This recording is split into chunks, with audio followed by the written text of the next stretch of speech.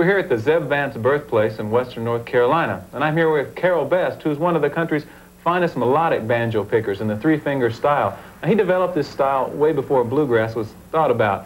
Carroll, where did you learn to play this style of banjo? Well, my dad mostly. My mother played clawhammer, but he played two-finger and three-finger. And your grandmother? She played too. I have no idea what style, but it came down through the generations. I took it from there. You've developed it into a style that's, you can do some incredible melodic things. Play us one of those fiddle tunes. Okay.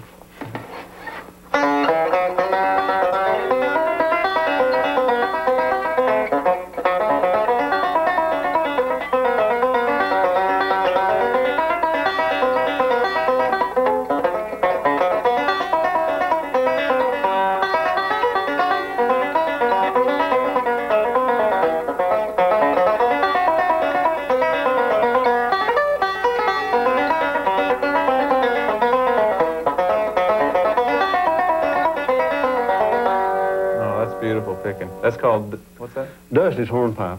Now, you were telling me that your dad played in that three-finger style. This is way back in the 1920s or 30s, and let's play one like he did, like something like Sourwood Mountain. Yeah, he loved Sourwood Mountain. When I remember when I was very young, I used to enjoy that tune. Let's try it.